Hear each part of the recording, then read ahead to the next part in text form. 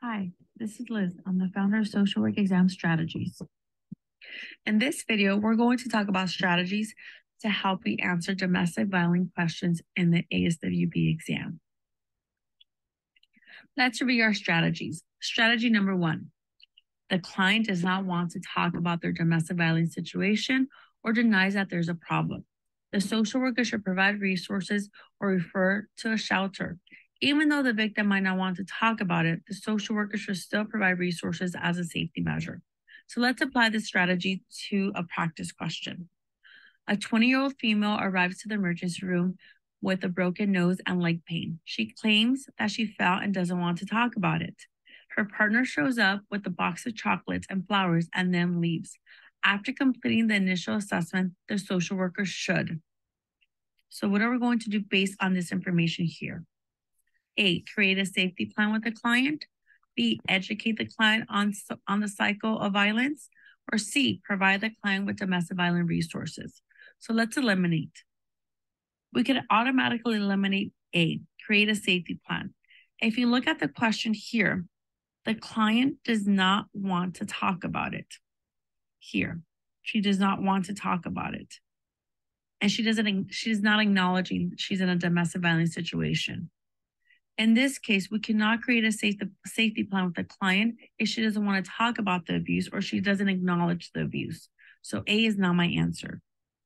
B, educate the client on the cycle of violence. Based on this information provided here, this client does not want to talk about it. So we're not going to educate someone when they don't want to talk about it. So let's look at C. Based on our answer options and based on this information provided, the correct answer is C. So for this question, the correct answer would be C. Remember, if the client does not acknowledge they're in a domestic violence situation and they don't want to talk about it, the best answer option would be to provide resources. So let's talk about strategy number 2. The client acknowledges there's a problem but does not understand the dynamics of domestic violence. The client sometimes makes excuses for the abuser or dances around the idea, making statements such as, he loves me, he cares about me. In this scenario, you would want to provide psychoeducation. So let's apply this strategy to a practice question.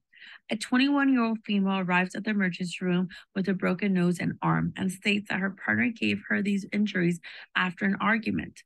She informs the social worker that her partner promises to never hit her again because he loves her.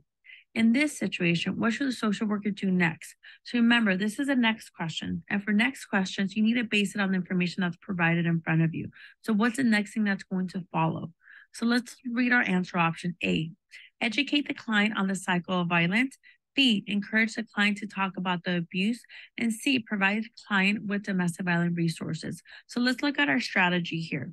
So based on our strategy, and if you look at the last statement here in this question, the client informs the social worker that her partner promises to never hit her again because he loves her.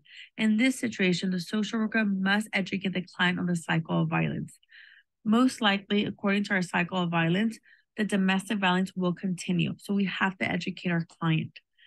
B and C do not address our immediate concern in this question. So for this question, we would have to educate. The correct answer would be A. So let's review our last strategy. Strategy number 3. If the client acknowledges there's an issue but is not ready to leave the relationship, the social worker should create a safety plan. Also, if the client is aware they are returning to an abusive situation, such as a returning home, the social worker should also create a safety plan. So let's apply this strategy to practice questions. A hospital social worker meets with a 21-year-old male in the emergency room who is covered with bruises inflicted by his partner, but insists on returning home. What is the most appropriate intervention? So we're looking for the most appropriate intervention based on this information here. Let's read our answer options. A, explore the partner's feelings about the domestic abuse. B, confront the patient's decision to return home. Or C, help the patient develop a safety plan. So based on this strategy, based on our answer options here, we're not going to do A, explore the patient's feelings about the domestic abuse. That's not the most appropriate intervention based on the fact that this patient wants to return home. A would not address my question. B, confront the patient's decision to return home. Again, I'm not going to confront the client based on this information provided here. C, help the patient develop a safety plan. C would be my correct answer. So the correct answer would be C, because if the client wants to return home and they're aware they're returning to an unsafe situation and they're aware that there's a domestic violence situation once they return home, they're going back to a DV situation, we have to create a safety plan for safety measures. So for that reason, C would be your answer. I hope you found these strategies helpful. Thank you for your time. If you like our video, give us a like and subscribe to our channel so you can be notified when we post new content. Please post a review on the comment section. If you are looking for study material or have any questions, visit our website at www.socialworkexamstrategies.com. Thank you for watching my video. I wish you all the best of luck. Thank you for allowing us to be part of your journey towards licensure. And please spread the word of our community of social workers, helping social workers to anyone that could benefit. Thank you. Have a great day.